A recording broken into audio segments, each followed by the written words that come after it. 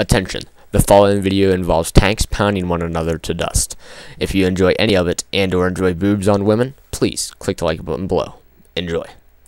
Hey YouTube, what's up? This is Agonizer, and today I'm doing the VK3601 on episode 4 of the Depot. So, this tank has 760 hit points, 40 speed limit, sort of slow for a tank of its caliber on tier 6, and it's a medium.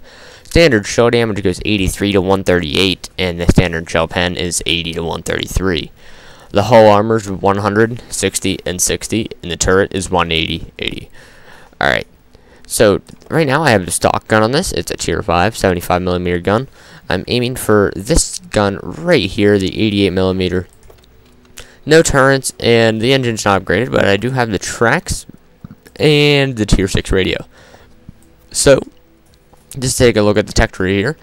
Well, take a look at the research tree. The main goal here is to get the tracks and all this right here. The good part about this tank is I didn't get it with the 75% crew because I had the money, and right now it is discounted for 467,000 credits from the original 935,000 credits. This is only on the weekend of September 8th, 2012. So, I didn't do well in the last battle I was in. It's not showing up here, but it's a decent tank. I like it. The engine placement's amazing for not getting shot in the engine here, guys. Alright, so let's just go ahead and hit battle here. We're going to get hopefully a decent game to show off this tank and what it can do with a tier 5 cannon. I didn't get an amazing game. I am at the bottom of the list. Not going to do much here, but I guess that's the only thing that I'm going to have to work around is me recording these kinds of games.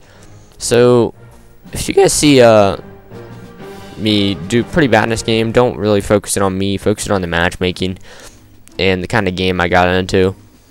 As you can see though, it's a decent looking tank also in the game. I have a crosshair mod now, but yeah, I like the tank look. It sits pretty well next to this little low right here.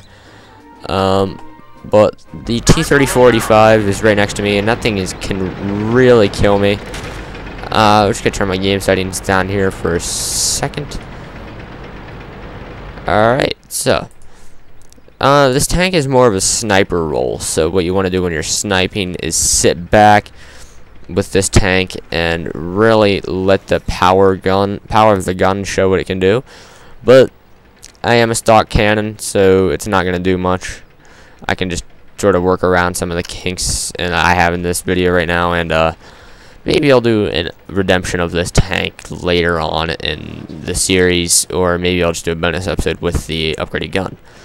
But for now, we're gonna take a look around here. And by the way, guys, doing a bonus episode on the 8.0 tests here soon. I'm going to upload a nice video of that just so I can make you guys feel a little bit special seeing some of the tier 10 tanks out in action and some of the physics from 8.0 being introduced. So let's bust through right here, hit this T59, and I would miss here. Alright guys, so the accuracy is pretty well when you're not moving. Let's see if I can zoom in here and hit this guy if he doesn't move behind the building, which he does. So you see I cannot pen a Type 59 in the tracks, or maybe I didn't hit the tracks exactly. But it's something you're going to have to work around when you're going for these higher tier tanks, is sometimes they're not going to have the power you need them to. So I was thinking about sneaking right through here and hitting him through this, but it wasn't going to happen. And I also noticed that this tank has a really good power from the other end.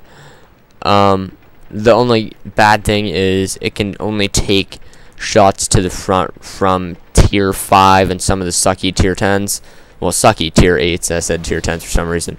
And the sucky tier 6s and stuff like that. Like a KB1 will bounce off me almost instantly. Alright, 102 damage to a Type 59 isn't bad for a tier 6 tank hitting it. But it's not going to be great until you get the 88, which will do the 220 damage you're looking for in this low tier of a tank.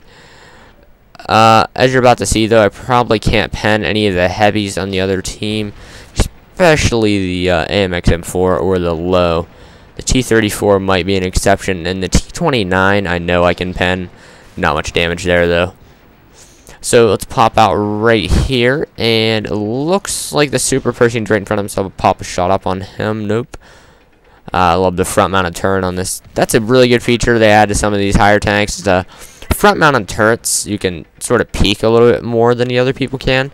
So you're doing this more often and taking shots. So thought I'd go out and point out a couple of things about 8.0 that some people were asking. Is are the physics fixed, or like they're gonna mess up penetration? They are gonna mess up penetration badly.